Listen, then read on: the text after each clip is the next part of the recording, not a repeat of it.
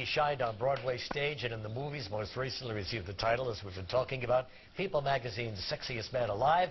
New movie, Australia, opens in theaters today, and here he is, Hugh Jackman.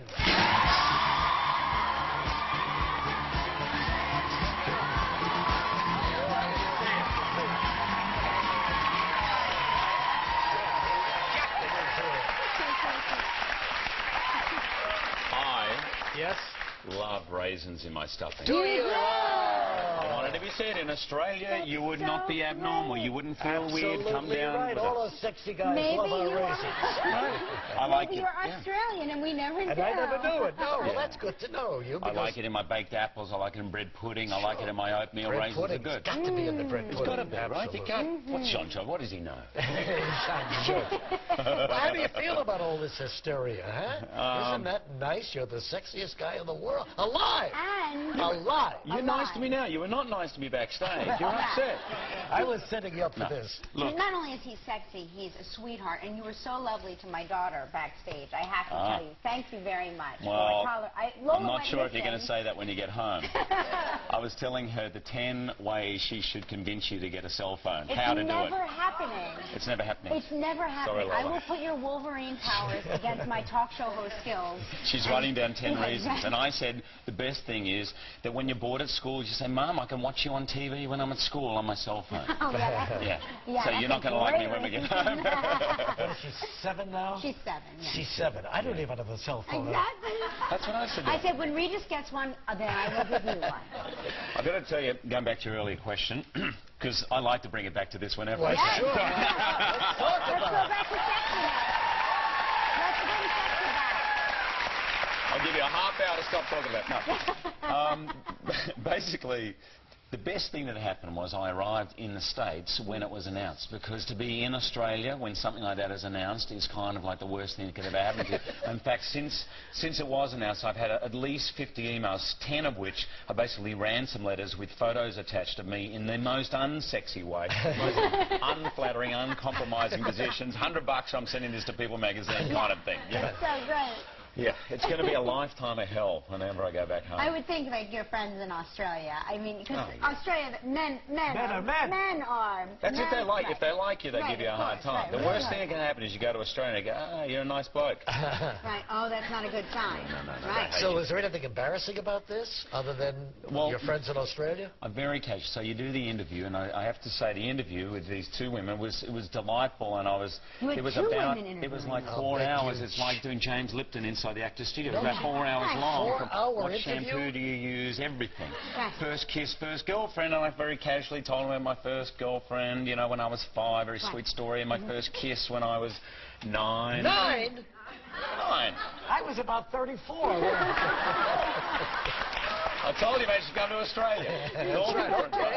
What else did they want to know? So anyway, the problem with that is I casually mentioned it, and now I've had emails, you know, that the news, the 6 o'clock news, have been door-stopping these poor girls. Sarah Dowsett and Martine Craswell knocking on their door. Now I believe you're the first kiss for you. And they're like, huh?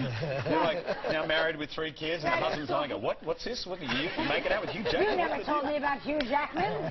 So anyway, I learned my lesson there. But it's quite an honor, yeah. How does your wife feel about this? What does she say about it? The first thing she said very sweetly was, she said, well, I could have told him that years ago. And she did genuinely then say, I don't understand, how does it work, you know? And I said, well, I just got the phone call this morning, and I presume it's just the editor. So she said, you don't nominate, anyone can get it. And I said, yeah. And she said, and Brad didn't get it? I think he got it 1 year, didn't he? I'm sure he did. Sure. He got it twice. That's enough. That's enough. I can see you doing it. You could be a repeat cover boy, don't you I'm not a one-term guy. I'm moving forward. That's right.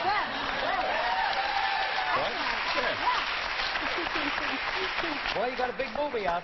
Opening today, as a matter of fact. It opens today. Yeah, I'm very excited. It's big in every sense, this movie. And what is it like for you, Jackman, to return home, you know, to make this movie all about his homeland? I mean, it's like all the planets lining together miraculously. It couldn't have been better. It's all the great actors I've ever grown up with idolising. Baz Luhrmann, who did Moulin Rouge and Romeo and Juliet, and shooting in these incredible locations in the outback in a movie called Australia, right? I got to use my own accent for the first time in about 8 years. And in every way, it's the kind of movie they don't make anymore. You were there Oh, at the absolutely. opening night. I said it's one of those great old westerns that they used to make here in America, Yeah, you know. it's comedy, and then there's drama, there's romance, there's action. So I kind of got to do in one movie what I'd be lucky to do in like 5 years ago. Oh, Absolutely. so great. But, Yeah. growing up in Sydney, was it? Sydney.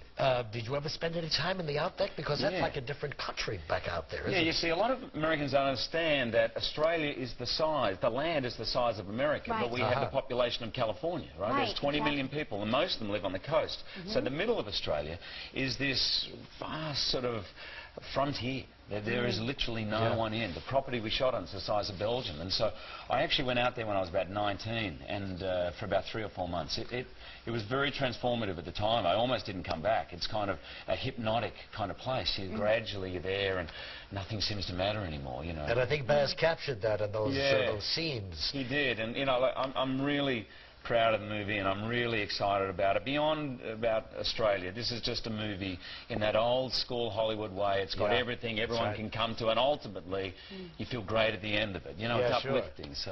All right, we'll take a break. We'll come back. We'll show you a clip in just a moment.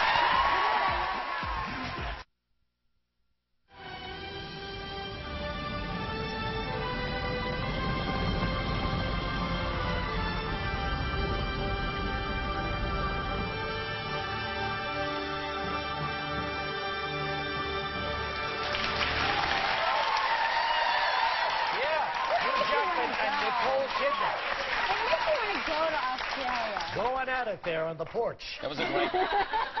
Now, Nicole Kidman is a close friend of your wife's, right? Yeah. Yeah. So It could be awkward. well, what was it like having those love scenes with Nicole?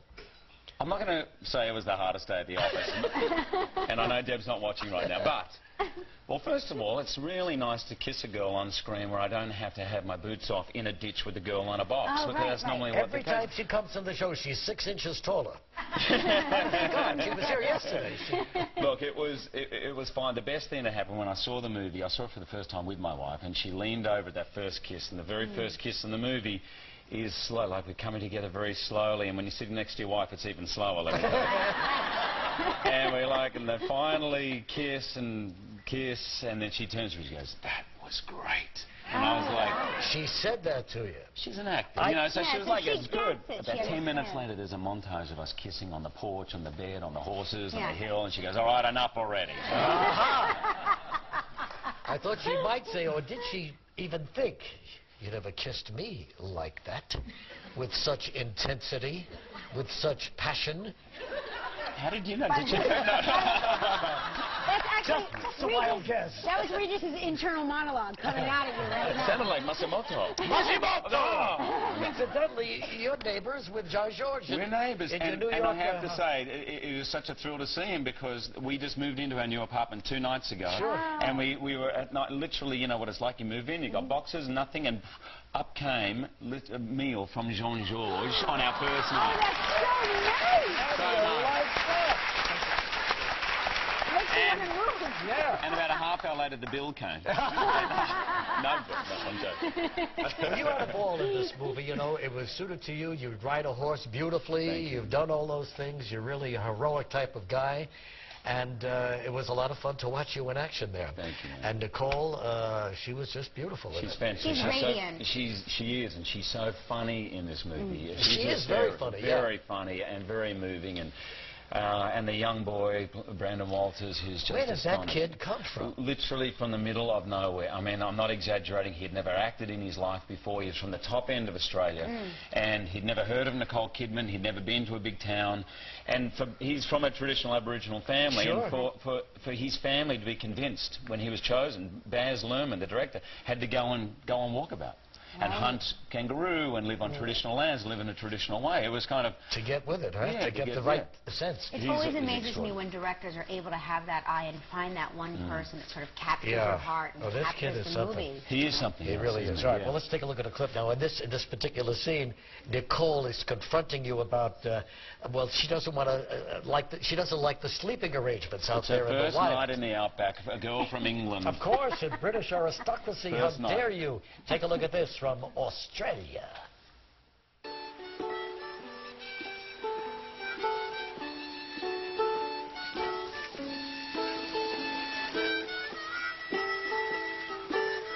Miss Boss. Welcome, Mrs. Boss. This is River. Yeah. There's only one head. Right. Well, the four of us. Well, we're not really used to, A woman. I suppose you think I should be back in Darwin at the church fete or the ladies, whatever you call it. Well, I will have you know that I am as capable as any man. Guests. Well, I used to guess, that's what I was about to say, but now you mention it, I happen to quite like the women of the Outback. Oh, yeah. Australia opens today. You, congratulations on everything. Have a great Thanksgiving. Kristen Stewart coming up next from Twilight. We'll be right back.